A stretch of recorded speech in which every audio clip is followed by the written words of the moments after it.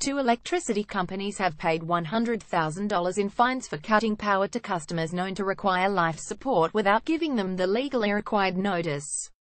Queensland's Energex was hit with penalties of $40,000 for twice breaching national energy rules, while Tasmania's Tas Networks has been fined $60,000 after cutting power to 3 customers known to require life support, the Australian energy regulator said on Tuesday.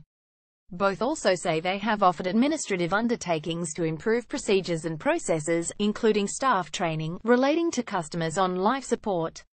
The AIR alleged that the life support customers did not receive the required notice of at least 4 business days, in writing, of a planned interruption to electricity supply, AIR boss Paula Conboy said. This reduces any risk of harm occurring or more serious consequences for those customers. Under national law, those who sell energy to premises where life support equipment is registered must provide advice about supply interruption, planning assistance, a low-cost emergency telephone contact and a minimum 4 days notice of planned outages. Businesses must have effective systems and processes in place to manage these important life support compliance obligations, Ms. Conboy said. AAP